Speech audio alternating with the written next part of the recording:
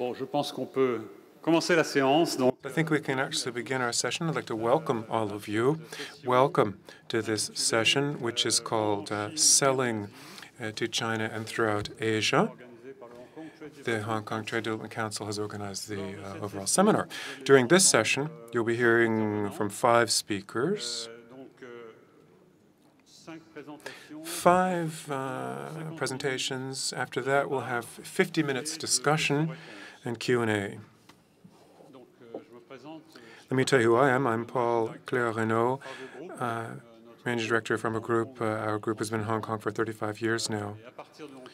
From Hong Kong, we've developed business activities throughout the region, opened offices and subsidiaries in China, of course, but also in Vietnam and in India, but all of this via Hong Kong, which we continue to use as our strategic, operational, financial, legal base. This afternoon's subject is how to use Hong Kong to tackle the Chinese market and regional markets. As we said this morning, there is very substantial French presence in Hong Kong. Most French companies in Hong Kong work regionally. Some of them have a global footprint. Schneider's HQ is in Hong Kong now. As we heard this morning, Hong Kong has 17,000 French people there. The Chamber of Commerce, the European Chamber of Commerce, has over 1,000 members. It's the biggest one, offering a whole range of services for businesses who'd like to establish. Particularly, there's a business center where these companies can establish offices, and they have the requisite services available to them. There's an employment office to assist in hiring employees, also helping French people who are looking for jobs in Hong Kong.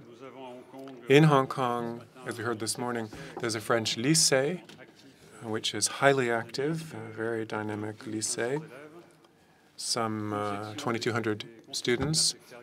An office from the foreign trade office, and UB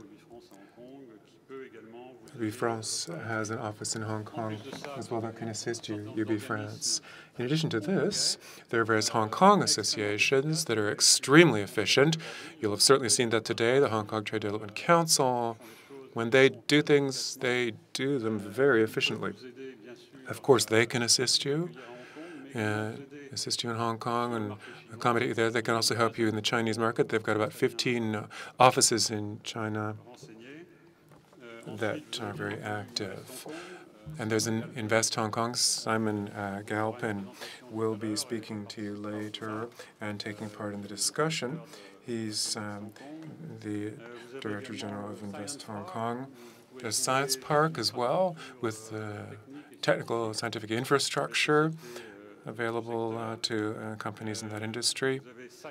There's also Cyberport, the equivalent of Science Park, but for IT companies, information technology companies. There are also organizations of the Tourism Board. These can be very active and important partners in various sectors such as food, catering, Hong Kong tourism, which, as we've said, is a very important portion of the Hong Kong economy. And we know that many of our luxury companies are particularly interested in that industry. You'll be hearing from 5 speakers. Our speakers are a good representation of French success stories in Hong Kong in very different types of industry. First of all, you hear from Igor Duc, who is Managing Director of Native Union, Hong Kong. He'll be talking to you about Hong Kong as a base for an innovative brand combining design and lifestyle technology. Next, you'll hear from Jacques Boissier, who's also been in Hong Kong for quite some time. He's Managing Director of Classic Fine Foods. He'll be talking to you about Hong Kong as a platform for distribution of premium food products in China. Next, we hear from Cecile Ossola, Asia-Pacific Director of Caudalie. She'll talk to you about Hong Kong as a showcase for Asia of lifestyle products. After that, you'll hear from Ms. Ariane Zagury. Ariane is a businesswoman. She's a businesswoman. She's very dynamic. She's the chief executive officer of Rue Madame that she set up after having a career in banking. She'll talk about Hong Kong as a location where you can create your business, particularly talking to you about the luxury and fashion industry. And then last but not least, we'll be hearing from Simon Galpin, as I said to you, Director General of Investment Promotion to Invest Hong Kong. He'll talk about Hong Kong and its attractiveness as a place for investment and creation of companies. First of all, I'd ask Igor Duc to please come to the stage. Igor went to the SPC Paris and Management University in Singapore before then setting up his first company at the age of 23 in furniture sector. He started in 2004. Then and after that, he decided to go to Hong Kong in 2007 to manage the supplies for his company. That's where he met with his current partner. And together with that partner, he established Native Union, which is an innovative brand of high-tech premium accessories. A wonderful adventure. Igor, tell us a little bit more about how this all came about. Merci, Paul. Thank you, Paul. Good afternoon to you all.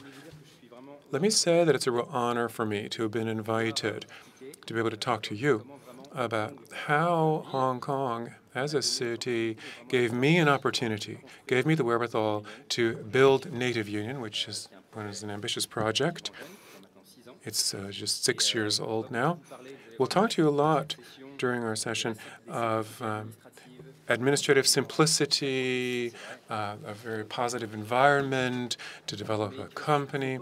But we mustn't forget, really the most important thing to my mind, which is fairly unique in Hong Kong. This city gives you the strength and the energy that you need to move forward. It has high energy entrepreneurs and citizens. I think in Hong Kong we can move forward quite quickly and even faster than elsewhere, and I'll explain to you why during my presentation. To begin with, in the first part of my talk, I'd like to talk to you about the unique environment in Hong Kong. And I would say that there's this great pool of talent in Hong Kong from throughout the world that help you to build, design a company and or brand. There's a great deal of synergy. Think back 10 years ago. Back then you had to import your talent. It was expensive to do so, complicated to import talented people to Hong Kong, and you had to pay them to come to Hong Kong. Today, things have turned around completely. People really want to get experience, which means that we as business people have available to us locally highly talented people from all over the world. Some countries tend to excel in certain things. In Europe, certain things. Today we've got 38 employees, and we've got 20 from Hong Kong. The remainder, we've got people from the UK, from Spain, from Japan, from Malaysia, from Sweden. We have people from France, and so on and so forth. So we can say that it's truly an international environment, and it's great at the very beginning to have people from all countries worldwide, and this is of paramount importance. This currently isn't the only location worldwide where you can find as much foreign talent, but it's certainly one of them. And there's something really amazing in Hong Kong, which I can't explain, but this whole blend works beautifully. You can see something similar in New York. You know, a lot of times when you bring together lots of different cultures, religions, and nationalities, you end up with separate groups, sort of clans, and sometimes some friction. And yesterday I was worrying about this again. I don't have an answer as to why the blend works out so beautifully in Hong Kong, but it does. It does. Everything comes together quite well. And as we see it, this is very much part and parcel of our brand, part of our genetic makeup. We've got these people that come together, it all gels, having this very international base. A second point, which I view as a very important one, Hong Kong is very close, about an hour away from mainland China. Mainland China, as you know, is the biggest source worldwide of manufacturers, of suppliers. Often, you'll see Chinese factories as a little bit old-fashioned, as just suppliers. That's how you view them. You would just expect to just give them a project and expect them to move on that. Things have changed. Those factories today have changed, moved forward. Often they've got Western management. They've got a great deal of engineering on board, which means just 1 hour away from the center of Hong Kong, the time it would take to get from the Louvre to the Boissier airport, Charles de Gaulle airport, you've got this other world where almost everything's possible. Very important for us because we're in a highly competitive industry. We're making accessories for technology today, so for cell phones, tablets, computers.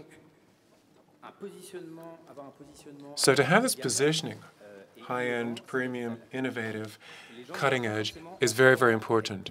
Sometimes people don't realize why it's so important to be close to China. When you're close to China, you can reap the benefits of this. Let me just give you an example, something that happened 6 months ago. We were going to China to visit one of our suppliers, and as it so happens, we made a mistake. We took the wrong road and got to another factory. That other factory was making shoes for a major brand. We spent about an hour there. I was with a designer, and we at that time discovered a new technology they were using. They were injecting this resin into a fabric. So we left that plant with a new idea. And it's a new type of protection that we're launching now, the most protective one, based on this technology which we discovered in China.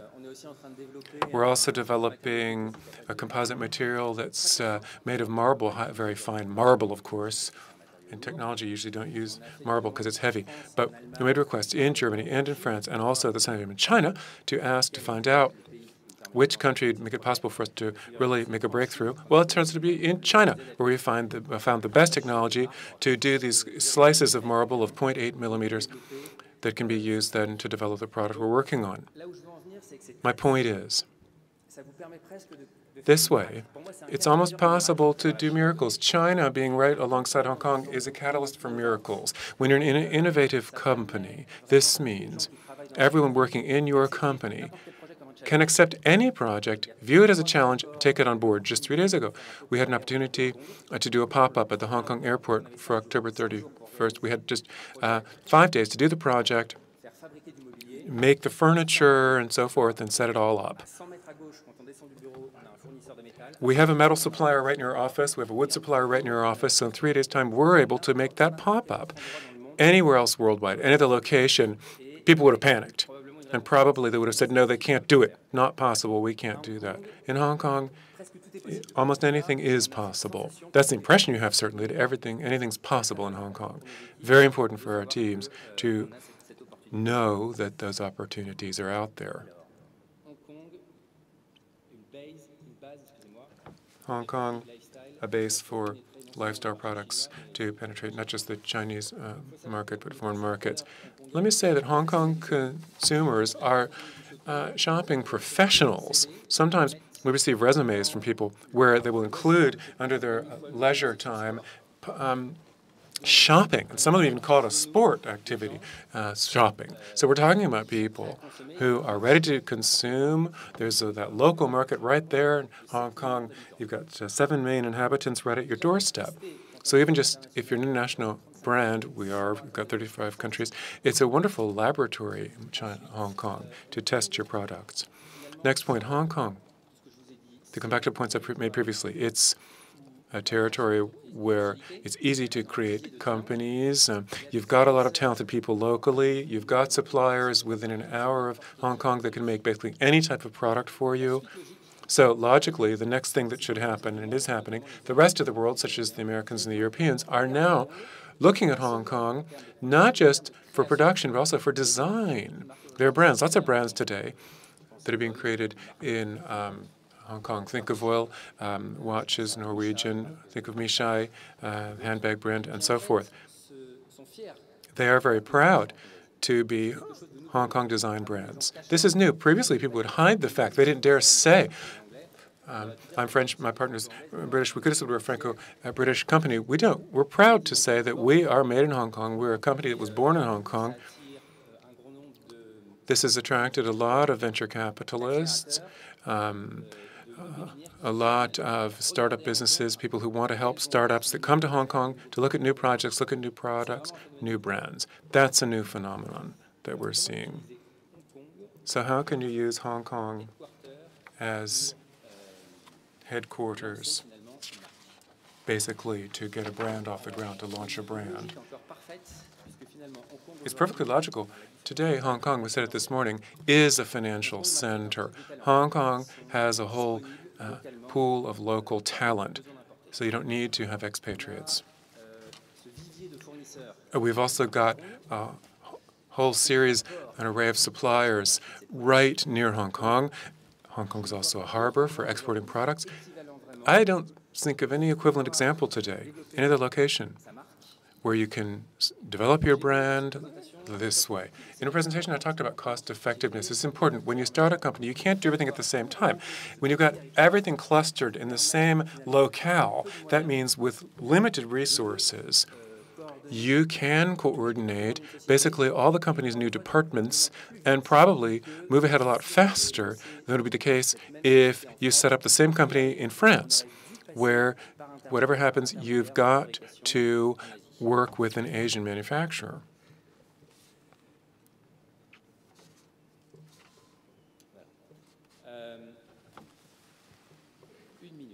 One more minute I have.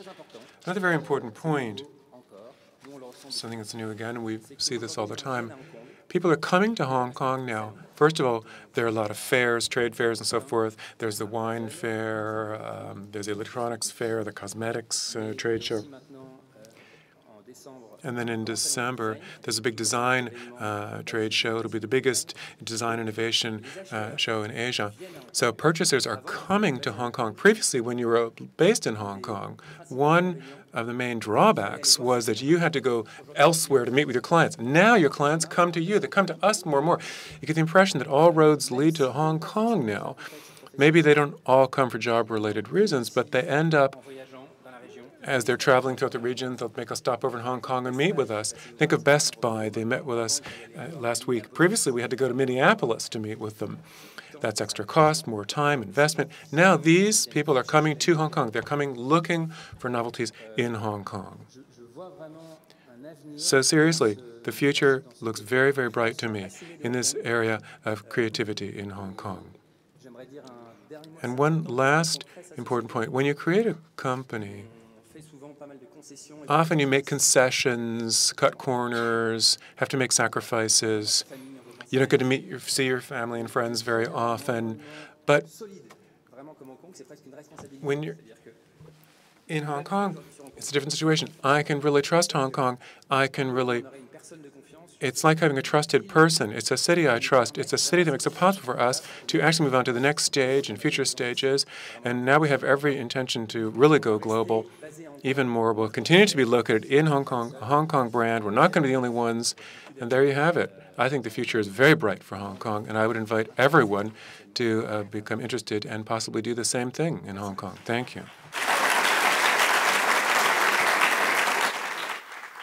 Merci, Igor. Thank you, Igor. Sorry, we have to be very strict about timing because we need some time for questions and answers. It was very fascinating, but unfortunately we have to move over to the next item. After high-tech and shopping, we'll talk about food, gastronomy, with Jacques Boissier, thanks to whom we have access to the best food in the world in Hong Kong, including French restaurants, for instance, with Joël Rebuchon and other chefs. Jacques Boissier started to work for the SCOA Group in 1973. He was very young then. He had managing duties for various firms. He arrived in '93 in Hong Kong, and he was promoted at the head of the Olivier Group. And in 2000, he became responsible for the French gastronomic food. And in distribution fine food, he is responsible for Greater China. This group is represented now in 13 countries in Asia and Europe, and it imports French and European food in hotel, restaurants, and supermarkets in Hong Kong. Jacques is also very busy in the French business community. He's a member of the board of the Chamber of Commerce, executive board of the Chamber of Commerce, and he's a member of the external board as well. So he's going to share his wide-ranging experience in his presentation. So I have been introduced with very flattering words. I'm going to be brief. We all need creators, and thanks to the creators in Hong Kong, the business leaders, the large companies, it's thanks to those people that we are successful in our company, because we feed them. I've been in Hong Kong for 22 years. I used to work for 16 years in Africa. Must admit, I've been happier in Hong Kong than in Africa. And within our group, I'm responsible for Greater China, that is to say Hong Kong, which is our main company, Macau as well, where we started to develop a few years ago, and China more recently. I'm going to talk about those three business lines. In Hong Kong, we distribute premium or high-end products from France, Italy, Spain, and also Australia, because we can find premium food in Australia, premium products in Australia. And we are beginning to import food from China to export to other countries, because China is changing very rapidly. China is starting to produce very high-end or high-quality vegetable in non-polluted areas. For instance, in France, we are starting to eat more and more asparagus and mushrooms from China, and what we call the Paris mushrooms come mostly from China. We use logistical platforms. We import fresh produce 3 times a week from France, like oysters, vegetable, meat, fish. We have a cold chain, which is quite sophisticated, product which starts at noon on Tuesday from Paris is going to arrive to the customer by Thursday afternoon. We have warehouses in each of our facilities at a very low temperature for frozen food, -18, 0 degrees for meat, +7 or 8 for vegetable and fruit, and also we have specific conditions for dry produce and pastries. So it's a marketing, business, and logistical activity. Our customers come from hotels, catering, restaurants. Catering include people who are going to process products. For instance, people who will manufacture industrial pastries and sandwiches. Airlines are major customers, cruise ships as well. And we also sell in some countries, for instance in Hong Kong, to the large retailers. For instance, Président is a well-known French brand that we sell in the supermarkets in Hong Kong, and also high-end shops, food shops. In Hong Kong, we have a lot of high-end food shops. And this is very comparable to Lafayette Gourmet in Paris. The same standards are complied with. But there is a wide range of products coming from all origins. We've talked this morning about Hong Kong's success. We can find them in the food consumption. In Hong Kong, there are restaurants with several stars, and a Michelin guide has been published in Hong Kong, which is evidence of the high quality of our restaurant owners, of our chefs. Robuchon is established in Hong Kong, and people in Hong Kong spend a lot and live well. Our company is quite young, has been set up 14 years ago and is established in 14 countries, mainly in Asia, but also in Dubai and London, with a logistical platform or logistical hub in Paris. 18 people in all are employed in Paris for fresh produce. So from Hong Kong in Asia, we have managed to further our development in a lot of countries. 14 years ago, we have taken over a 14-staff company, and now we have 120 employees. We haven't mentioned Macau, but it's a major center for some activities. We have set up a company 8 years ago. We have 18 employees in Macau with the warehouses. And our main customers are casinos, gambling houses. Macau represents 3 to 4 times the casino or gambling house turnover of Las Vegas. Macau is a major gambling center, and people consume a lot in Macau. It's an interesting country concerning luxury and high-end fruit products. 2 years ago, we have set up a company or taken over 2 companies in China, one in Shanghai and one in Beijing, and we have a distribution network in China. I'll come back later to China and its challenges that we have to take up, and it's very exciting. In Shanghai, we have 45 people or employees working there. Those are Hong Kong subsidiaries. In Macau, we have nobody in the back office. Back office is dealt with by Hong Kong employees, so as finance, back office activities are concerned. And we have found very high-level employees in Hong Kong. In Macau, human resources are scarce, and all the high-level people are hired by the gambling houses. I have multilingual employees who know how to work in foreign countries. They have a very good corporate culture, very high-level corporate culture, and they support our development. It's true concerning finance, logistical issues. We have a supply chain manager in Hong Kong who helps us to train people in Hong Kong.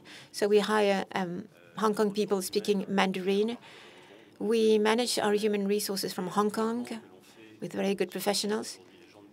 In China, we managed to find high-quality employees, but not in China. It's thanks to recruitment or hiring office or hiring firm, which works both in Hong Kong and in China. Sort of a head-hunting office. So why Hong Kong? Well, because it's easy to work there.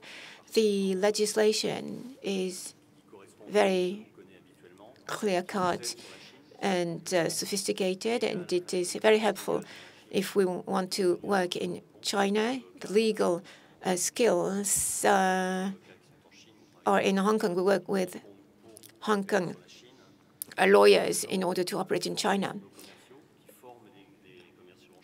As the Chinese employees are trained by our people. In Hong Kong, we used to have people who were experts in meat or fish, so product technicians, and they help us to give us the necessary support in China. China is still quite underdeveloped. It's very difficult to find a pastry expert in Beijing. And if you find him 2 years later, he will find a better paying job in cosmetics. Another reason why we like it in Hong Kong, it's the life quality. It's less polluted than in China, even though sometimes we get pollution from China. But it's a very nice life that we lead there. And when I arrive in the Hong Kong airport in order to spend 3 days in China, I feel a lot of energy flowing. And it's very easy. This energy helps us to take up the challenges. Financial market, it's very easy from Hong Kong to invest in China. So somebody asked the question this morning, do we need a partner or not? We chose not to find a partner. Why? Because it makes it easier to control companies. Entrepreneurship is difficult in China. If you set up a partnership with a Chinese company, they will think it's their company, a Chinese company, and not your company. One of the difficulties that we've met in China, somebody mentioned the need to have high-level products. Yes, indeed, it's not possible to export trivial, commonplace products. So we look for high-tech products or technical products. We really need to export to China added value products, services, as far as cold chain is concerned, and as far as expertise in technical issues is concerned. Our difficulty is mostly legal, how to register products. The regulations change all the time, and they can be interpreted in various ways. We have set up an entity whereby we can import all our products to Shanghai, but we pay in Hong Kong. We pay our suppliers. COFAS is more willing to give a policy, an insurance policy, to a company which is headquartered in Hong Kong than in China. So difficult legislation. I was talking about product registration rules. From the time when I decide to import a product and the time when it's actually on the market, I need between 6 and 9 months, and I'm talking about simple products. Another difficulty in China, the cold chain in Beijing. We are not entitled to use a refrigerated truck during the day. So competitors are going to deliver frozen food on a motorbike. So we try to use a truck anyway. We try to cheat or circumvent the regulations. But in Hong Kong, we have very skilled people who are going to train the Chinese employees.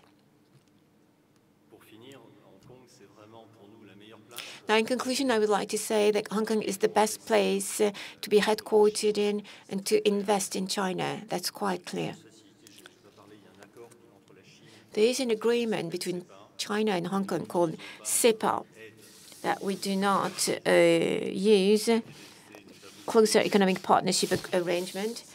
We've been assisted in that way to improve our knowledge of China. In Hong Kong, you can meet a lot of Chinese who can help you. It's not as true in China, where you're a little bit lost. Human resources, it's a main asset in Hong Kong. In Hong Kong, there is a problem with unskilled employees. It's difficult to find a driver in Hong Kong or a warehouse manager.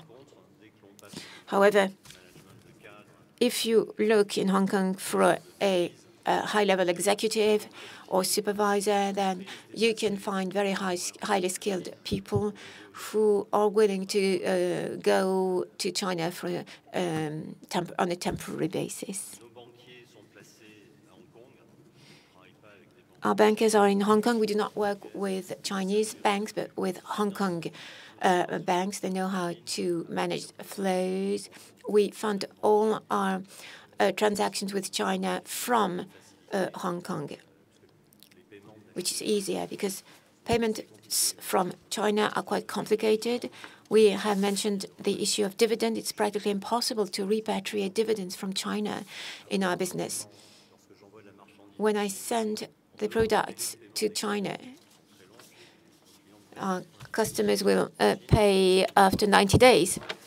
But anyway, I need 6 months before the products are paid for. So to work with the Hong Kong banks, which is quite knowledgeable about those difficulties, is an asset. So I can only praise Hong Kong. And of course, if you want, I can share some of my experience concerning the agri-food business in China. I think it's a growing country. As far as agri-food industry is concerned, Hong Kong is the largest market in Asia, even larger than China. But China is a growing market. I think that for the agri-food market, luxury agri-food market, China is the equivalent of the Hong Kong market 10 years ago. However, China is growing much more quickly than any other market, and I think that in 4 or 5 years' time, we will get there. So it's time to go.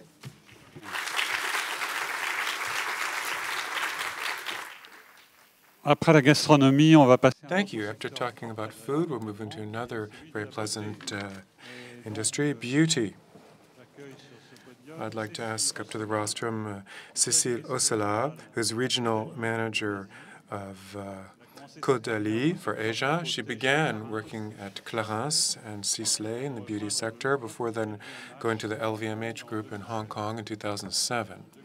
In 2009, when the founders of Caudalie, Martin Bautrinoma, suggested she come on board to help boost its Asian development, of course, she had to say yes to that challenge. So she set up the regional Hong Kong office, starting retailing in Northern Asia. After developing markets in China and Korea, she then focused on Hong Kong, a showcase for Asia, opening the first Caudalie Spa boutique in a sophisticated neighborhood in Hong Kong. I'd like to specify one thing. Cecile is speaking on her own behalf, not on behalf of Caudalie, so she'll be able to talk to us about her personal experience. Thank you very much for the introduction. Good afternoon. I'll be talking to you about the following topic today, Hong Kong as a showcase for the Asian region. I focused to begin with on China and Korea. These were big markets. And then I realized afterwards I needed to focus on Hong Kong because it serves as a true showcase for us, for all of our regional development for our brand. Now, the first thing we have to realize, and since this morning we've talked about this subject a lot, but Hong Kong is a very efficient city that really is designed for business. Hong Kong ranks 4th worldwide today in terms of economic momentum. It's very dynamic, and it's such a strategic location to develop your regional office. The first advantage in Hong Kong is its central location, its positioning, and its regional influence. Luxury consumption has shifted toward China and also to new emerging Southeast Asian countries. Hong Kong is right at the center, geographically speaking, of the 2 high-potential regions. Also, Hong Kong has a highly effective infrastructure. Believe you me, when you travel every single week, it is really pleasant to come back to an airport that's comfortable, that serves all cities worldwide, an airport that you can get to from the center of Hong Kong in just 25 minutes' time through a train. You don't have to worry about strikes or worry about missing your plane. So you can minimize the amount of time you spend getting to and from the airport. So once you've gotten used to that, you wish it could be like that everywhere else in the world. Next, to talk about the economic environment in Hong Kong. We've already said this today, but I'll repeat it. It's a liberal environment, and it's facilitated. Administration is facilitated in Hong Kong. No cumbersomeness in the Hong Kong administration. Easy to set up an office in Hong Kong. It just takes a few hours' time. If you want to set up a representation office, beginning with the lightweight structure, you can do so. That way you can get down to your business with payment from France, paying all of your service providers from France. After your structure, that's what we did at Caudalie. Once your structure gets a little bit more complex and you employ more and more people, you then will need to set up a limited structure That's easy as well. You can set it up in record time. Managing your subsidiary will be easy and effective in the Hong Kong style.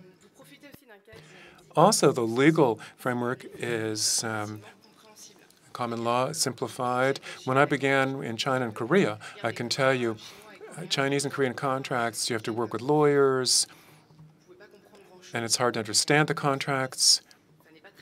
It's not all very transparent sometimes. Whereas in Hong Kong, it's more a common law type framework, and that makes things much more straightforward. And that's less of an impediment to develop your business. Another important point, I was alone to move on this one. I didn't have the support of LVMH, some major corporation, for my visa, and I got my visa in 3 weeks. It's easy to get your visa there, your approval. A lot of organizations and so forth can assist you to get your authorization. I used the Chamber of Commerce to get the go-ahead, and they assisted me, a tailor-made process for me to go through the administrative process to get administrative approval. I have 2 employees, French, 2 French, 11 employees in all, 2 French. And we all managed to get our papers quite easily and quite quickly. This is important when you want to set up a business, to get visas and documents easily. Next, Hong Kong's all about networking. It's small, and when it's small, it's easy to know a lot of people. It's easy to network there and get assistance. In my business, basically, all the regional offices are located in Hong Kong. And it's therefore very easy for me to work with various general managers, to meet with them, to have discussions with them. And people also like to help you out. They talk to you about opportunities and issues there can be and so forth. A lot of organizations will assist you. They're out there to organize, I don't know, cocktail parties, meetings with other businesses. There's Invest Hong Kong. There's also HKTDC, the Chamber of Commerce. Now there are 17,000 French, 750 French businesses in Hong Kong. So there are fellow citizens. There are other French people out there. There's a real French community and a community spirit that's very much coming to the fore. So that's the point on networking. Now I'd like to talk about the strategic platform, which is Hong Kong, to reach mainland China. Hong Kong is very attractive to tourists as well. First and foremost, Hong Kong is a fascinating city. If you haven't yet had the opportunity of going there, I would certainly advise you to go. It's got such energy, great architecture, culture. There's so many different activities available there. It's really like Paris. It's a place you must go to at least once in your life. That's true of any type of tourist. But of course, what we're interested in is Chinese tourists, more specifically. Hong Kong has a competitive edge compared to China. First of all, proximity. They can get to Hong Kong quite quickly from China. And they've got a great deal of trust, high confidence in the Hong Kong products. They know that it's a clean distribution network in Hong Kong. Also, prices are attractive, tax-free, so which makes things 20 to 30% cheaper than mainland China. It's a small city. These are serial shoppers that come. They've got their whole lists of things to purchase, and they like to be able to go to many different stores in a half hour's time. They have to be one. They're interested in Hong Kong efficiency in this respect as well. And the Chinese feel very much at home in Hong Kong, and they feel very welcome in Hong Kong since they are at home. A couple of figures, I'm sure you've heard them several times since this morning. 75% of tourists are Chinese. That's a big proportion. 55 million visitors per year. That's basically the size of France. And this figure continues to increase. China is evolving and getting richer all the time. Chinese spend around 5,000 RMB each time they come. Multiply that by 55 million visitors. So you can well imagine Hong Kong certainly is the future of retailing. A recent survey shows us that by 2025, Hong Kong should be the first retail platform worldwide, at least in the cosmetics industry. So you must use Hong Kong. How? Hong Kong needs to be used as a test market. It needs to be used as a laboratory for Asia. The Hong Kong market will really bring you upward and forward. Why? Because you've got a whole range of local consumers who are highly sophisticated, elegant, demanding, who will make you tailor your offering who will make you increase the quality of your services to reach Asian levels. There are service providers from many different companies that will understand you and will understand your requirements because they have a great deal of Asian experience, whether you're talking about IT, web, digital, design. All these companies often provide local support and various regional support solutions. For instance, to go to China. They're all experts in China. Also in Hong Kong, you've got high media impact. Even the press will give you good regional visibility. When we organize Caudalie events and we invite Hong Kong press, often, 80% of the time, Hong Kong magazines will send on this information to Chinese offices, which will also give coverage, and that's very important. Lastly, employee culture. You've got a real choice of applicants. The twofold Chinese Western culture gives greater flexibility, gives greater momentum to move on to the role of Hong Kong in developing your company, challenges and opportunities. You've got to use Hong Kong as a receptive, welcoming city. Use all of its resources to bring in key people. Use Hong Kong as your calling card, where you invite your clients, where you invite journalists. They love Hong Kong. They love to shop there, go out there, spend a wonderful time there, and write a great article on you using the various digital platforms and social media, Facebook, Instagram, Weibo, WeChat, and so forth. And use this as incentive to your teams as well to welcome them in Hong Kong. They'll feel flattered. The Koreans, the Chinese, they're always pleased to just have a stay in Hong Kong. You can also use this great infrastructure, an ideal infrastructure in Hong Kong, to organize regional seminars, inviting retailers, teams, and so forth, and they're all pleased to come. Wrong slide. In Hong Kong, you'll find a diverse pool of employees. We keep saying this, but it's an important point. If you want to have a regional impact, you've got to have regional talents. You've got to have Chinese talent, local talent, many talented employees. Hong Kong is considered to be an El Dorado, even for the French. Its economy, its full employment, its energy. You feel safe. You can go out in the street. I've even left my bag at a discotheque, and I was called the next morning. Someone told me they'd found it. So there's no such thing as theft. There's no violence, aggressiveness. There's great cultural diversity, lots of sporting events. You can get away for the weekend. It's a high-pressure city. Yes, lots of energy, but on the weekend, you can go hiking, you can go to the beach. It's moderate climate, very pleasant. So this is attracting more and more talented people from throughout Asia, Korea, Singapore, Japan. They're very interested in working in the country. There's a whole range of candidates, diverse, many different profiles, and this is a real plus point for any company. And the Hong Kong, in turn, they've got a twofold culture, so they've got a quick understanding of your corporate culture. Not always easy to understand a French corporate culture. We're constantly challenging them. And this makes it easier to act as an interface with France. Then you've got, there are often people that speak 3 languages. They speak Mandarin, Cantonese, and English. That makes it easier for you to be in touch with the Chinese market, Hong Kong market, and have discussions with other markets internationally. Now, the difficult thing is to come up with your business model. It's, of course, everyone's difficulty.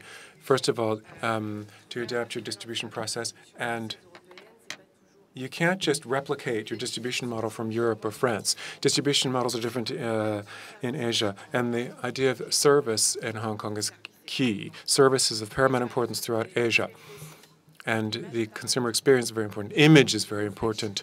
You can have them. All the major brand flagships are in Hong Kong. All the majors are present in Hong Kong. Lots of brands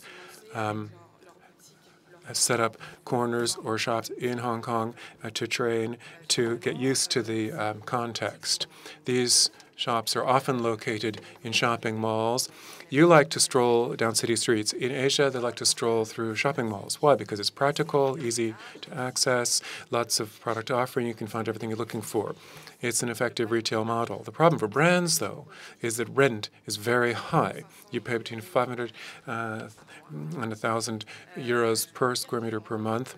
So you've got to sell a fair few products. When your average purchase isn't that high, it's easy for luxury brands, but for smaller brands, more difficult. It's a real challenge. The alternative, you've got shops and department stores. You've also got the option of setting up a high street store. We did this at Caudalie. We got a really pleasant surprise as to how well received this was. You have to also tailor your product offering, the way you do things, your image, but keep your genetic makeup, your DNA. You're a French brand, and they love French brands. Keep this as a competitive edge. Use your teams, but challenge the teams. Asians can be highly disciplined, model employees respectful of management, executive level. More difficult to get them to express their ideas because they're afraid of losing face to their bosses and fellow employees. But you have to help them speak their minds and join in the corporate project. You've got to bring them into the strategic loop. You've got to involve them in brainstorming. Another challenge with your employees will be to get them to be loyal. Hong Kong is a full employment marketplace, so employee loyalty can be very fragile. It's infrequent for me to find people who don't jump from one company every 2-3 years, one company to another. I don't have any miracle recipe. We try to empower employees, involve them in brainstorming, get them involved. We've got long-term incentives established with common shared goals. We can invite them to France, to Bordeaux. It's an exceptional place. They're touched and they love this. And they want to stay on board. And they can meet the owners of the brand who are very accessible people and so forth. I've almost finished. So lastly, let me say that Hong Kong for business is a very effective place to be. The infrastructure is very much fine-tuned. This way you can develop your brand for the long haul. For employees, a dynamic, very pleasant, exciting city, easy to live in, whether you're married or coming with your family. So Hong Kong is attracting more and more people all the time, more and more highly talented people, but there's still room, especially for French businesses, because we have major advantages, major added value in terms of creativity, our expertise, know-how, and the glamour that we still do reflect. Thank you very much. Thank you, Cecile. Nous vous retrouvons dans quelques minutes lors du débat. En attendant, nous restons toujours dans la beauté, mais avec la mode. No, thank you, Cecile. We're still in beauty products, but we're going to talk about shopping and gastronomy with Ariane Zagury, who has set up Rue Madame Fashion Group, which owns boutiques in Hong Kong and Macau, and is creating another one in Singapore. She has a degree from the Dauphine University, and she started in a bank in New York. She started to work as a banker. Then Credit Suisse, Rothschild, Goldman Sachs, and then she arrived in Hong Kong, where she started to want to be an entrepreneur. So she set up a concept store, Rue Madame, and later her company became a dynamic retail group, opening its own concept stores. And recently it opened a restaurant, which is a franchise from the Entrecôte, a French restaurant in Paris. It opened recently in Hong Kong. She's a member of the Chamber Board, and she's also an advisor for external trade. Good afternoon. I'm going to be brief because a lot of smart issues have been addressed in a smart way, so I'm not going to repeat what my friends already said. To start with, I would like to tell you my story, if you allow me, because I believe that my story is typical of my host country. It's a Hong Kong story. I used to be a banker with Goldman Sachs in London, and I was quite a bit bored. So when I was promoted, I knew that my career as a banker was over. So my husband and I decided to leave London, and we arrived in 2008 in Hong Kong. Why Hong Kong? because both of us were fascinated by this country. We could have gone to Tokyo. It was an option, but we felt that we would be more integrated in Hong Kong, and we could have a better opportunity for development and a better life. So 2008, Hong Kong, I had left my job with Goldman Sachs. I arrived highly pregnant, and after my baby was born, something happened in Hong Kong for me. And first of all, I had an opportunistic approach as far as companies are concerned. In France, we had affordable luxury brands, which were becoming very fashionable. But in Hong Kong, there were a lot of luxury shops and also mass market shops like Zara. But there were no modern brands that I wanted to buy. And I decided to set up my small company. In this way, in 2010, I established Rue Madame, which is a concept store, a boutique, aiming at being a showcase of authentic French fashion for the Hong Kong citizens. Authentic or genuine means that you will find the same kind of supply in brands as in a Saint-Germain store in Paris. A lot of Chinese brands in Hong Kong claimed to be French, but they were not. So we really showed to the Hong Kong citizens what the French brands were. And it was specifically for the Hong Kong customers. That was the key to our success. We did not want to specifically to sell to expatriates. We wanted specifically, or more specifically, to sell to the Hong Kong customers because there are more customers in Hong Kong. But we didn't specifically wanted to sell those brands to the Chinese customers because we couldn't afford to communicate in China. But we also thought that the Chinese women would not spend for affordable luxury goods.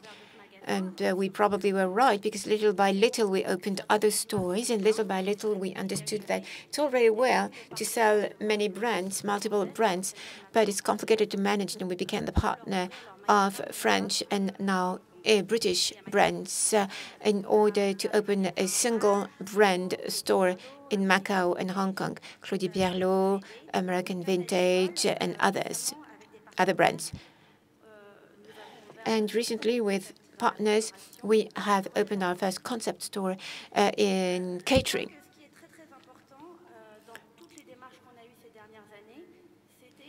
What is most important during the last few years is to be genuine. That is to say that when you go to our restaurant or to our stores, you have the same feeling as if you were in Paris in those same stores. And over the past years, we have hired about 100 employees. We have opened about 20 stores. We have sold some of the stores. And we made it possible for many French brands to have a showcase in Asia, or whether in multi-brand or single-brand stores. So we are going very soon to open a store in Macau and another one in Singapore. In a nutshell, this adventure was made possible thanks to 8 factors. 8 is a lucky figure in China. Now, first of all, to do business in Hong Kong is simple. You have to be hardworking, but it is worth it. We do not pay VAT. The red tape there is practically no red tape when you set up a shop in Hong Kong. And between the time when the goods leave our suppliers on Friday morning and the time when it arrives in our store, 3 days have elapsed. Very often, the goods leave Paris on Friday morning and arrive on Monday morning in our stores. Because in Hong Kong, the customers are sophisticated and we have to be responsive. Now, Hong Kong is a small market and also a large market. It's densely populated, but it's rather small. In order to be visible, you don't need to open 5 stores. You don't have to open 20 stores. 5 stores is enough. Now, what is important in the retail business is location, location, and location. So the Hong Kong people are very sophisticated indeed. They travel a lot, they like European brands, and they like to consume a lot.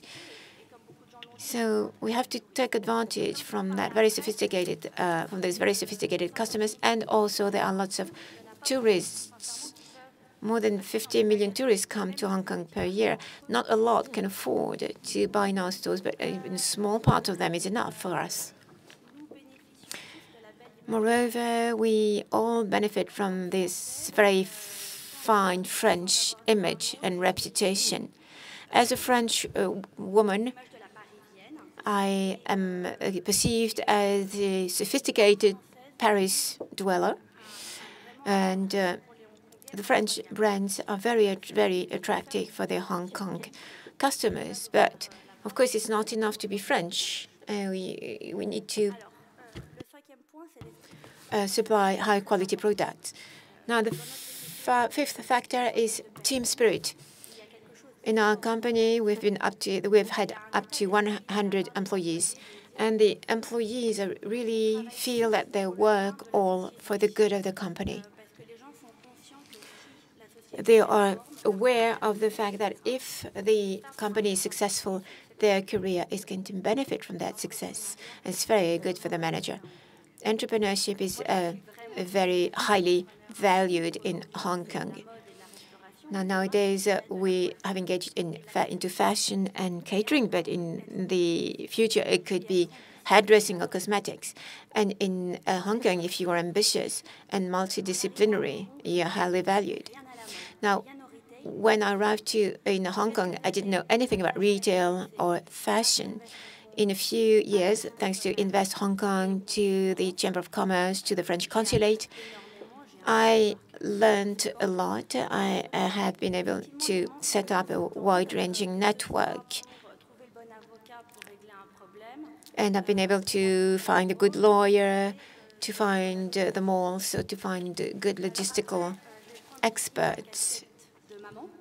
Now I'm going to speak as the mother of 2 children, so I'm quite busy. But I know that give my children a good opportunity in Hong Kong. My 6-year-old daughter is almost trilingual, and both children, grow up in a very secure environment. Of course, it's a very busy life, but they are going to have, when they leave Hong Kong, they are going to have a cultural and international knowledge. Now, the first problem is that you shouldn't rest on your laurels. Everything goes very quickly in Hong Kong. It's not because you're successful today that you're going to be successful in the future. So you have to be hardworking and on your toes all the time. You have to invest in your brand, whether it's British or French. You have DNA. You have to change your. It's not a good idea to change the size or the presentation mode. So you have to keep your DNA. But you shouldn't feel that you have the answer to every problem just because you have opened up 3 stores. PR is important. Some brands can develop very well in Europe with very low-level communication. It's not possible in Hong Kong. Of course, you should make a distinction between the Chinese customer and the Hong Kong customer. They have completely different purchasing practices. The Hong Kong customer comes to our store alone, and she doesn't have to find the right brand. She will buy in an impulsive way. The Chinese ladies will come in group, and they have a list of shopping to do. So they are not going to give an equal opportunity to all the brands. We are a Hong Kong distributor. We are developing our business on other markets. This does not prevent us from opening our eyes on what is happening in other markets in Asia. For instance, nowadays, Chinese and Hong Kong people are very much influenced by what is happening in Korea, much more than in Japan. So for the past 6 months, our turnover went up thanks to a jewelry brand that we have discovered in Korea. We were lucky enough to have exclusivity on that jewelry brand. It had a huge impact on our turnover. So you have to be on the lookout. Moreover, you have to remember that rents are expensive in Hong Kong. So it's difficult to open a store if you do not have the necessary funds. For instance, we opened the most expensive flagship store in the world, and it cost us 80,000 euros a month for renting the store. So in a nutshell, competition is very positive but very harsh. Do not forget the English motto, no pain, no gain.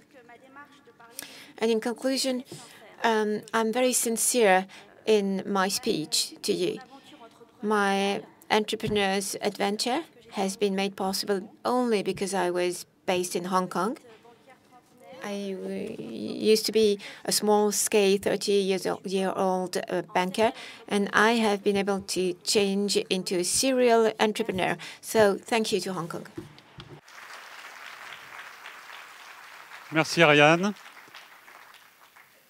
Je suis sûr que vous êtes absolument enthousiasmé maintenant. Thank you, Ariane. Very enthusiastic to hear from these people, different sectors, very different profiles and so forth, but each of them has been successful with their business project. So the next thing for you to do will be for you in turn to find your project for Hong Kong. And the best address for this, of course, will be Invest Hong Kong. And we have with us today Simon Galpin, who's the Director General of Investment Promotion at Invest Hong Kong, the official governmental organization in charge of promoting foreign investments in Hong Kong. He came to Investment Hong Kong as Deputy Managing Director for Investment Promotion in 2001, after a career in the UK. Simon has an MBA from the University of Sheffield School, a science degree from the University of Glasgow, and business law, international business law degree from the University of London. So with all of that, he came to Invest Hong Kong, where in 2013, among others, he began an operation to assist venture capitalists called Smart Start Me Up Hong Kong. And I think he's going to be talking to you about that and everything that Invest Hong Kong can do to assist you in establishing yourselves. Simon, you have the floor. Merci, Paul. Bon après-midi. Excuse me for using English for this presentation. We've had some excellent presentations from some entrepreneurs who've actually voted with their feet and set up businesses in Hong Kong. As a government employee, I will try to keep the propaganda to a minimum, but I would like to summarize 3 opportunities that have really emerged in Hong Kong for French businesses over the last decade. The first is that whilst Hong Kong is an economy of 7 million people, it's an integral part of a region that could be considered the world's biggest city. The area in Guangdong that surrounds Hong Kong and Macau, an area we call the Greater Pearl River Delta, has a population of 75 million, same as France.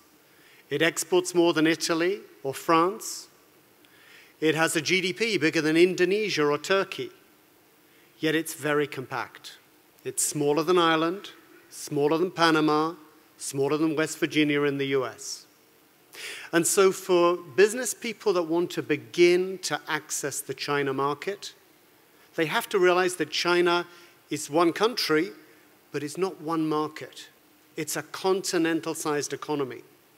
And in the same way, for a Chinese entrepreneur coming to Europe, you'd think they were crazy if they went into every single European country with the same pricing strategy, the same marketing pitch, the same marketing model. The same is true of China. You have to start somewhere. But starting in the greater Purava Delta through Hong Kong, we think is as good a place to start as any, because it's a compact urban environment of early adopters and wealthy consumers. The second opportunity I'd like to touch on, and it's been brought up by a number of the speakers earlier, is really that business to consumer opportunity. And it stems from the fact that Hong Kong has a lot of wealthy people, but in the areas around Hong Kong, we have even more high net worth individuals. The number of high net worth individuals in Asia exceeds that of Europe, exceeds that of North America, and they're increasingly mobile. So we've heard that Hong Kong received 54 million visitors, and we've heard that those visitors come to shop. And so it's no accident that you see tremendous concentrations of the brands, the products, the services that that wealthy segment of China's population want to buy. And so, you know, I won't mention French brands, but you've got more Burberrys than you'll see in London, you've got more Gucci's than you'll see in Milan, in a very compact environment in Hong Kong. And so for any French company that has a business-to-consumer offer, you don't have to open up right across China. Start in Hong Kong. It's a very visible location, and those wealthy consumers will come to you. The final opportunity I'd like to touch on is really more of a business-to-business opportunity. Because at Invest Hong Kong, we don't just help foreign companies to set up and expand in Hong Kong. A big part of our work now is bringing those mainland enterprises, the state-owned enterprises, the privately owned enterprises, to use Hong Kong as that springboard to go global. But why do they come to Hong Kong? Well, certainly they come to raise capital. But they increasingly come because we have a tremendous pool of business and professional talent. And mainland companies come to Hong Kong, they set up an office in Hong Kong, but they draw on that tremendous pool of talent. We have 70 of the world's top 100 law firms. We've got accounting firms, consulting firms that can provide specialist advice for those companies investing into key locations in Europe, Latin America, Africa, anywhere in the world. And so for French service providers, whether you are in the financial services industry, whether you are a law firm or a consulting firm, but more importantly, if you're a design firm, Hong Kong can be a great place where you can partner with those state and privately owned enterprises and then help them to invest here in France and the rest of Europe. Now, Hong Kong is known to be a place for big multinationals. You know that Schneider and companies like Nissan, Carlos Ghosn of Infinity, has moved their global functions into Hong Kong. But a biggest part of our work right now is not helping the big guys, it's helping individual founders and entrepreneurs from Europe and North America and Australia to set up and start brand new businesses in Hong Kong. And it's taken us as a government almost by surprise that we've seen such rapid growth in the number of startups. In 2010, there were 3 co-work spaces in Hong Kong, catering for the international startup community. 3.5 years later, we've got well over 30. We believe that although Hong Kong's starting a little bit later and from a lower base, we have one of the fastest startup communities in the world, and the French startup community is a very, very important part. When we look at who's applying for investor visas to start their businesses, as we've heard today, for the first time, France has moved up the ranks and is now number 2. Only India has more investor entrepreneurs than France in Hong Kong, and France has overtaken the United States, Japan, the UK, Germany, all those other economies.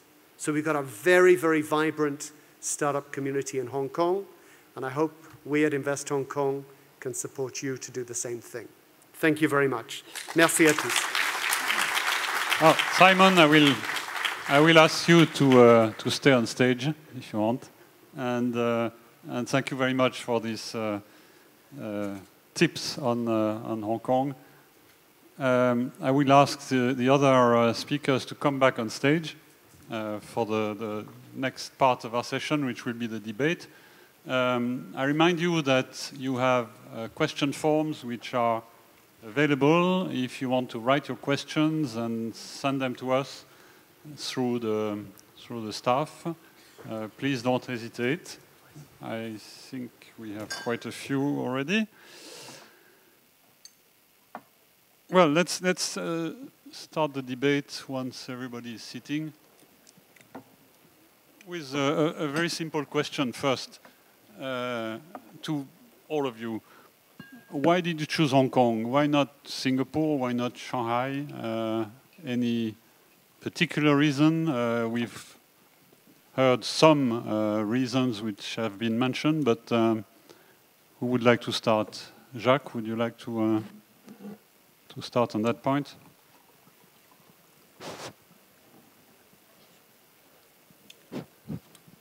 Est-ce que je peux répondre en français?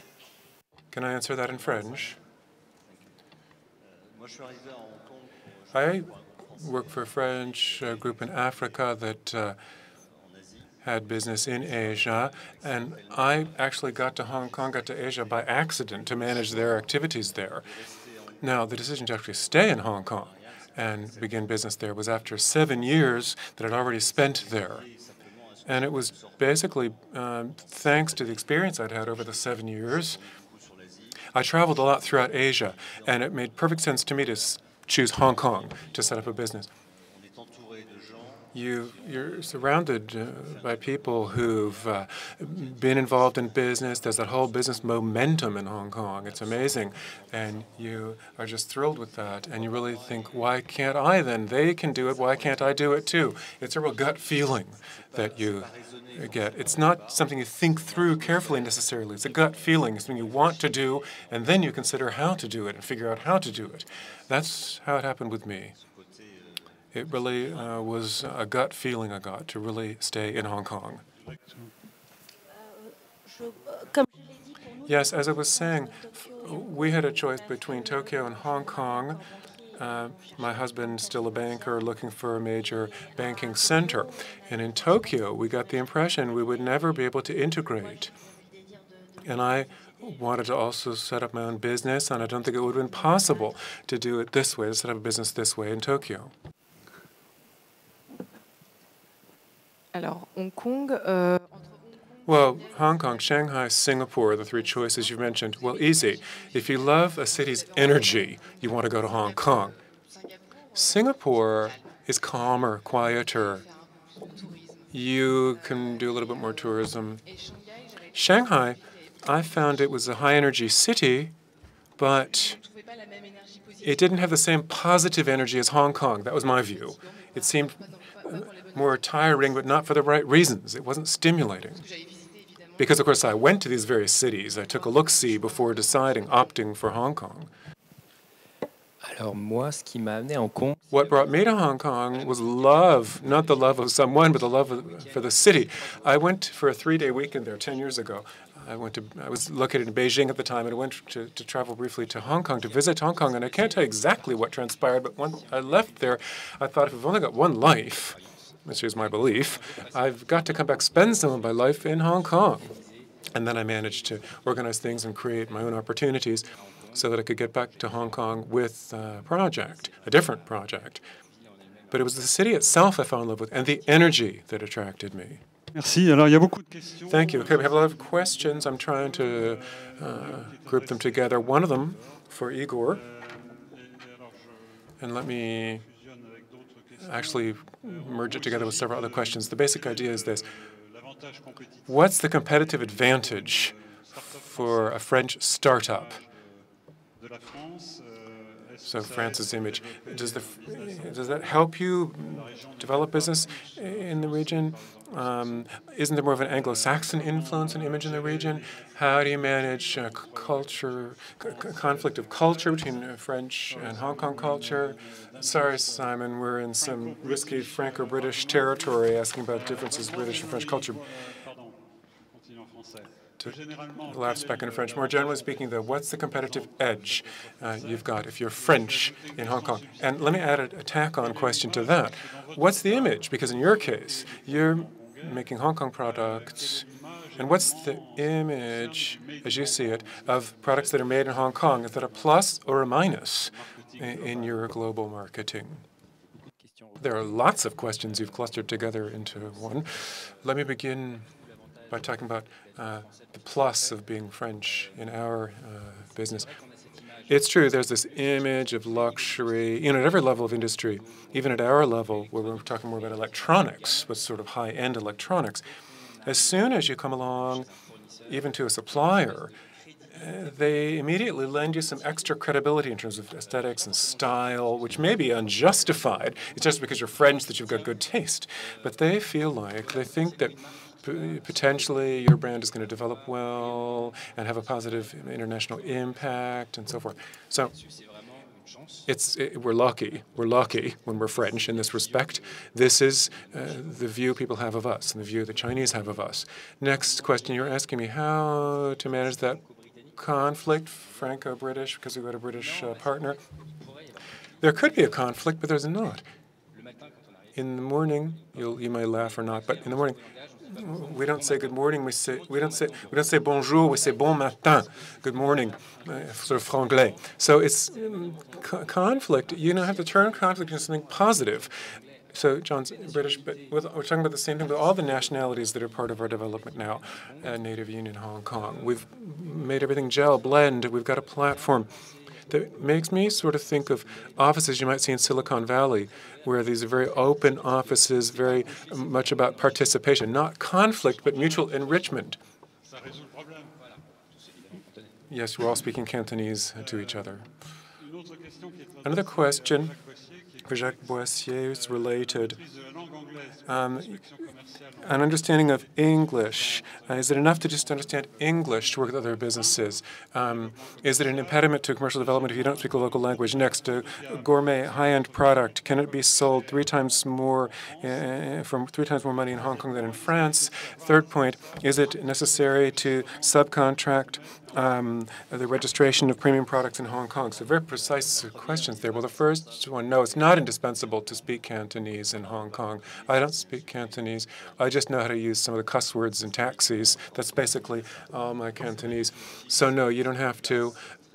They're highly international. English is very much a shared language. But you do have to. Sometimes I see young French people come along to Hong Kong that don't speak English, and I say to them, look, you've got to go learn English first, then come to Hong Kong or to the region.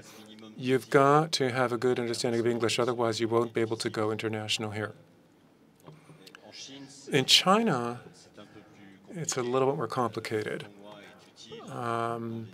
In negotiations, it's good to speak, but I don't speak Chinese. You don't have to. I have employees who are bilingual, and they help me. Sometimes it's a plus to not understand the language. The other side may see it as a plus. They may be problematic in negotiations if you speak the same language. Another question was what? Second question about registrations. In Hong Kong, you don't have to register products unless they are dairy products. In that case, you do have to register the product and get a license. Import of food products is easy. There are no taxes, no customs duties.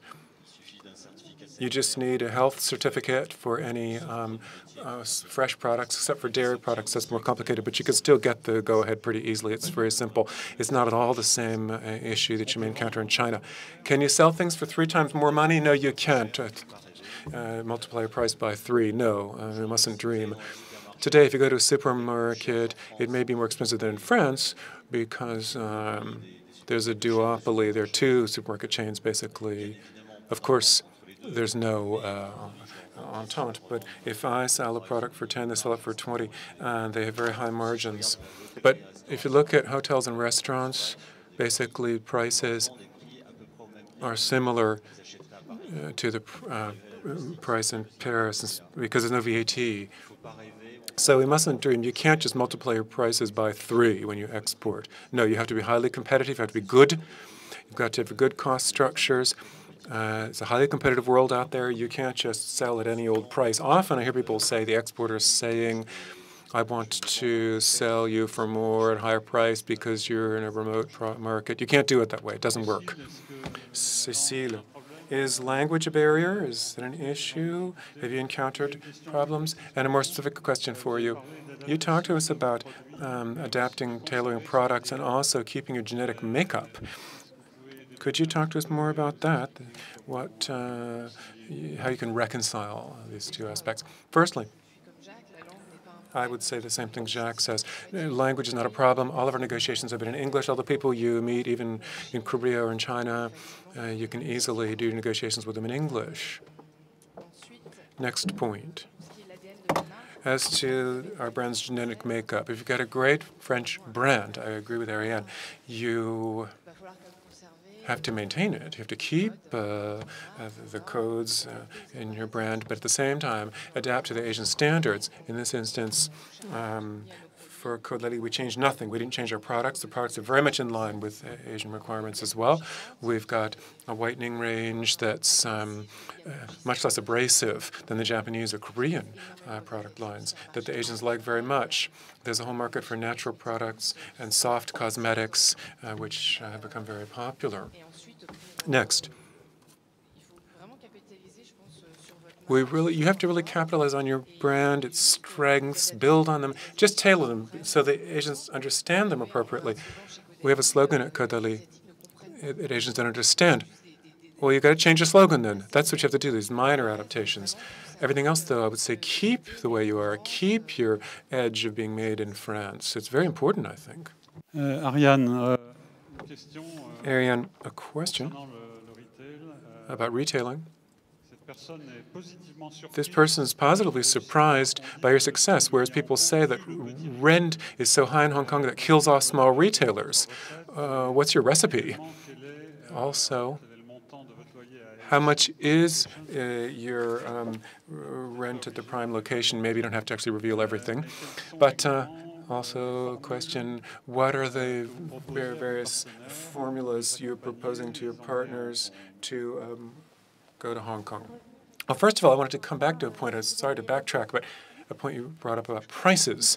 This is a very important issue for us as well. Yes, brands tend to think that you can triple or quadruple prices in Hong Kong. I say absolutely not. That is a strategy we've developed in our group to keep pretty much aligned with France. Not always entirely possible, for 2 reasons, though. Unfortunately, rent is an issue. Yes, it's true. Rent is very high. You've got to pay that rent. But there's another reason, which hasn't yet been mentioned here. VIP discounts. In Hong Kong, it's very important to give face to the customer. In clothing stores, basically, all of Hong Kong gives VIP discounts. Basically, all the brands do this. So people expect this. They expect 10% discount almost everywhere. And if you do the sums at the end of the year, that has a huge impact on your margin. So all the prices you see in Hong Kong, basically, you've already got to cut them by 10% right off the bat, because that's the price that the retailer really expects to get for these. But to come back to your other questions, yes, rent is high, but as I said earlier, we're small, so you've got a smaller location and higher performance. We have had some hiccups along the way. These are negatives. But all in all, out of the 20 stores we've opened, they were all profitable because there's a reason the locations are expensive.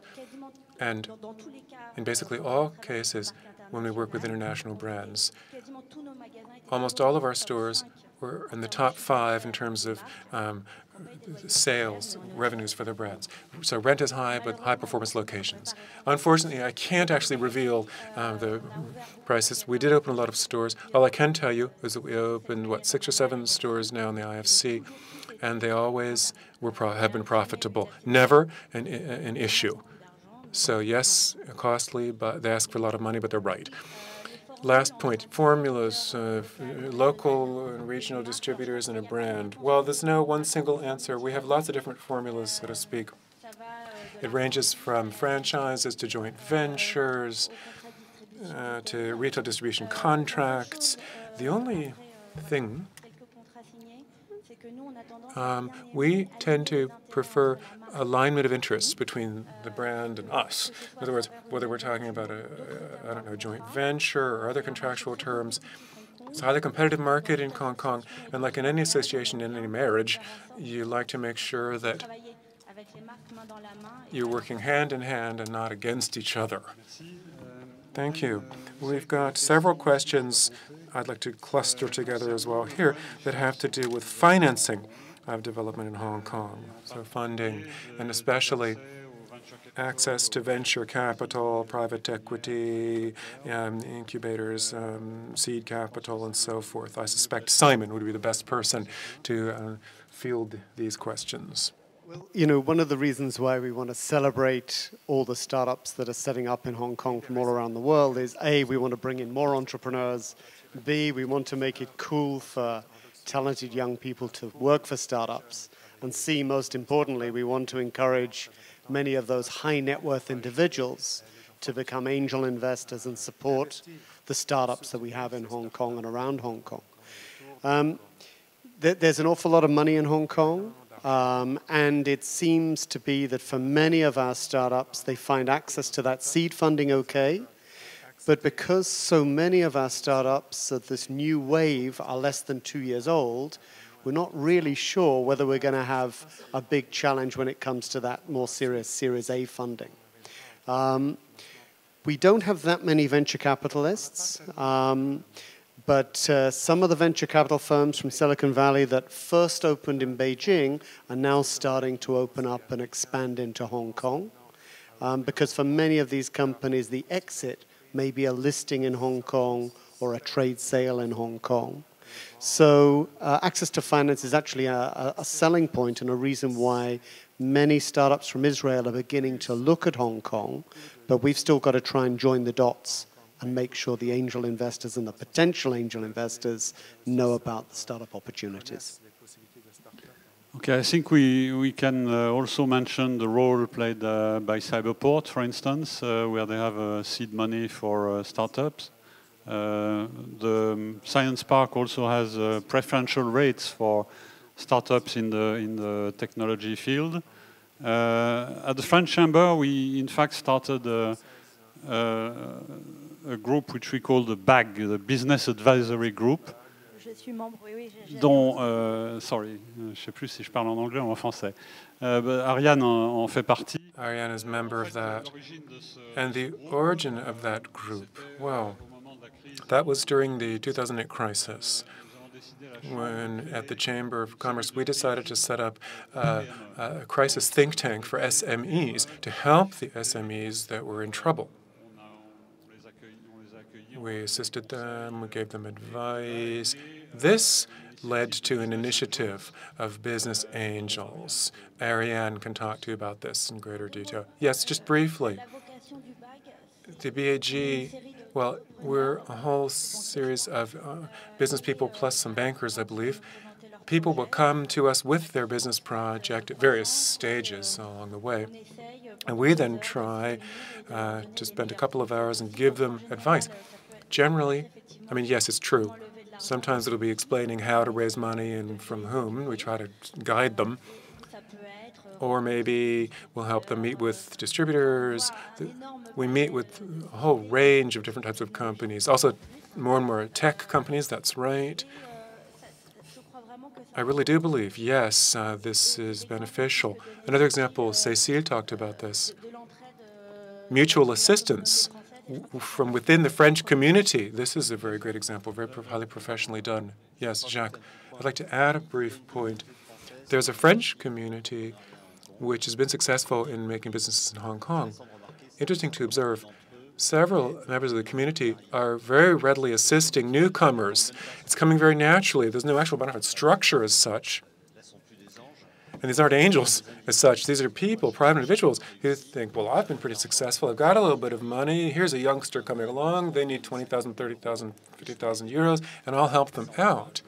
I'm seeing this happen more and more in Hong Kong. Often it's people who use the BAG and the chamber. They got advice, and then they'll find assistance in the first, find someone to help out in the first phase. Something I hadn't seen previously in France.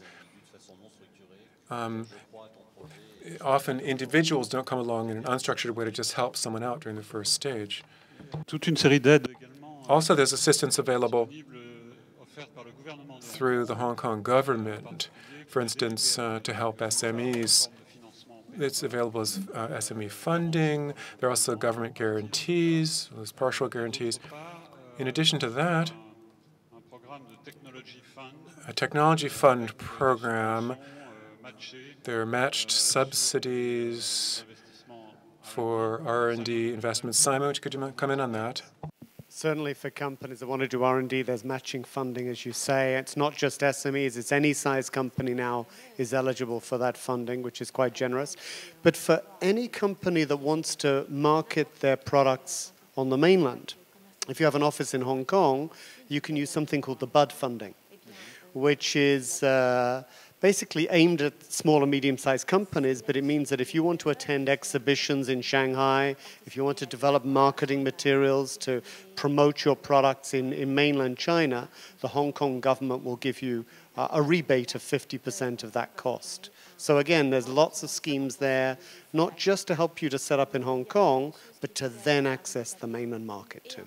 Yeah, I must say we use this facility for not only for exhibitions, but also when you register a patent, the cost of registration of the patent is shared with or subsidized halfway by the government. So you have a number of helps you can get on this sector. One question I wanted to raise maybe with Igor is the question of protection of intellectual property. There's a lot of problems in China with IP, both in the technological field and in the luxury sector. How do you cope with this in your very innovative sector? Are you copied? How do you fight? Is Hong Kong a good place to do that?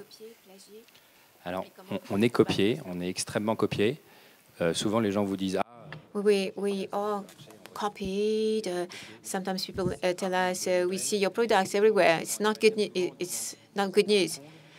And sometimes people say, you are in Hong Kong, you will have more. It's more likely that you will be copied. No, it's not because we're in Hong Kong. It's because we have good products that sold well, and that the counterfeiters in China decide that it's going to be the target counterfeited products for the next few months. So it's not because you are in Hong Kong that you will be more copied.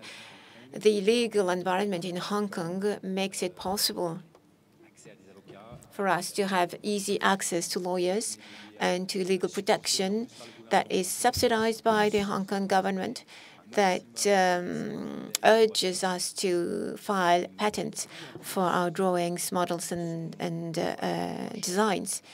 And the costs are lower than in Europe. Legal costs are lower. For instance, if you file a patent for a design or a model, you have a priority for 6 months before filing a patent in the rest of the world. Hong Kong is considered as a country.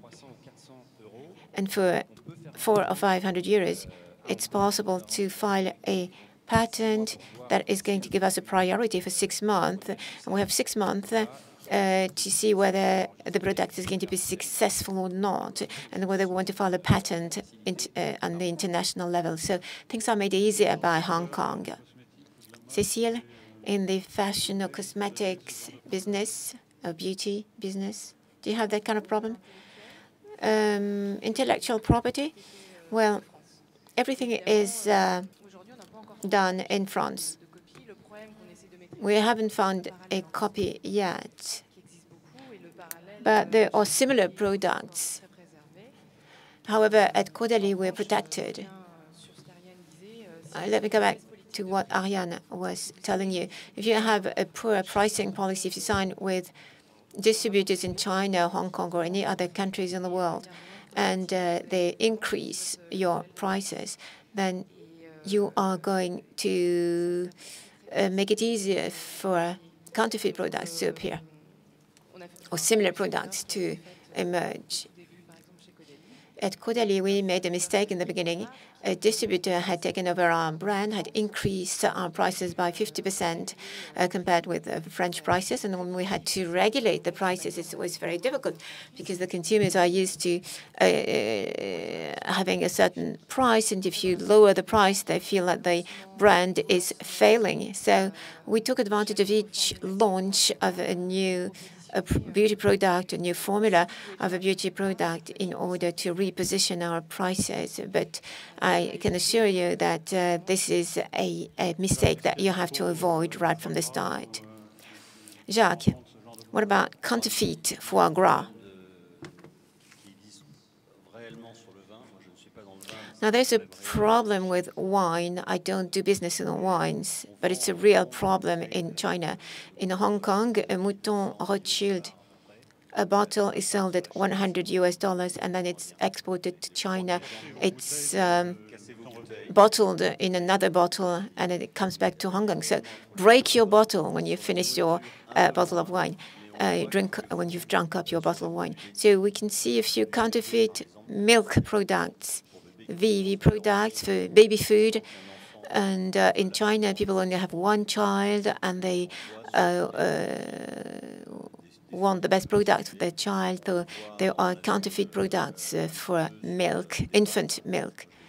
I've seen counterfeit pasta or oil for low-price products and inexpensive products. The main problem is parallel products. It's very dangerous because you can't be sure about that the cold chain has been complied with. So for a French industrialist, it's a major problem. So we have to choose the right distributor and hunt for parallel products and circuits, because you can be sure that in those circuits, the product is of lower quality. Ariane, do you want to add something?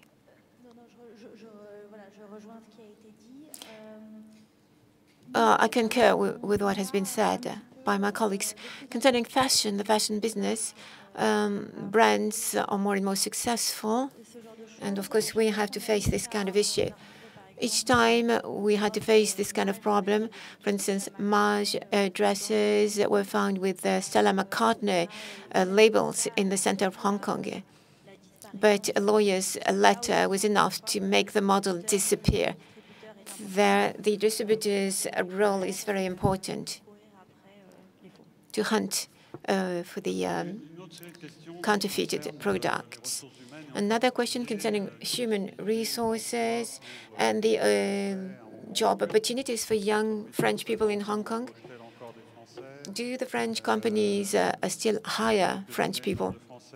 For the past years, the French expatriates in Hong Kong have gone up. Is there still some room for newcomers? Concerning the Chamber of Commerce, we have a job unit in the Chamber of Commerce, placing about 150 French people in Hong Kong, not necessarily with French companies. It all depends on the skills of the job seekers. Another question concerns training.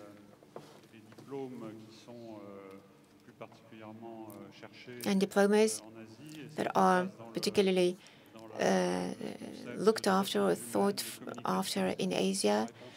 Are there problems in the communication business? yes, some companies are really successful in communication. A French woman has been very successful in the communication and event organization business. We receive a lot of requests for internships from young French students. And within the chamber, we have set up a specific interns or trainees unit, and it works very well. It's the best way for an intern to find an internship. There are more than 200 specific foreign contracts for young students in companies. We sponsor the students. We organize a major VIE award and also a SME award, which is jointly funded by the Chamber and the Development Council, the Hong Kong Development Council. So this is some room for young French people.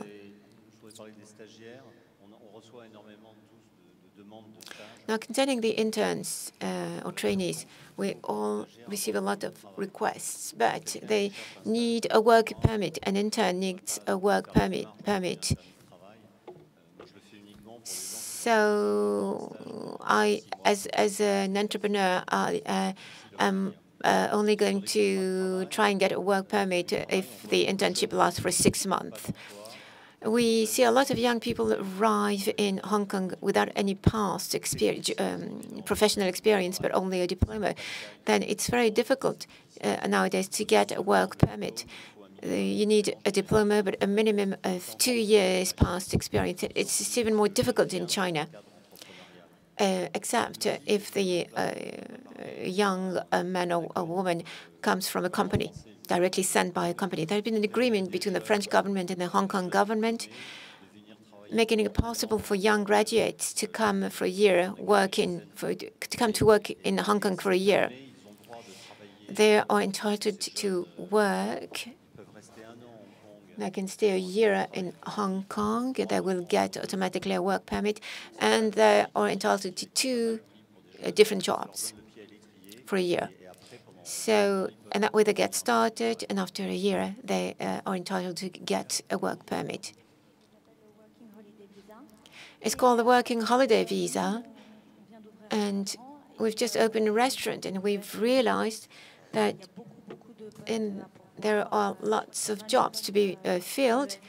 Within the F&B, there are 20,000 jobs which are unfilled yet in Hong Kong, and whether it's in the cooking business or in any other catering business, I think that for young people with experience, there still is some margin of maneuver.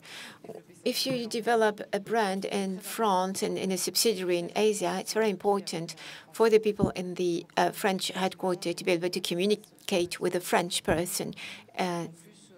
Things are easier that way. We have jobs in the marketing area for the local people. And for the trade and business, French people are very good. At a regional level, it's good to have a sales delegate, and it's the type of French profile that we need. Igor, what's the profile of the people that you hire?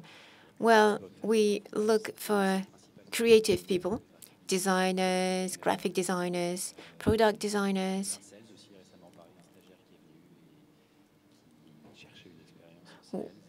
We had a sales intern recently, and it's great to be able to travel for 6 months around Southeast Asia. He had to go back to Europe. He didn't have a choice, but he wanted to return to Hong Kong as soon as possible. Unfortunately, we're getting to the end of our session. I would like to thank all the participants, and I would like a round of applause for them.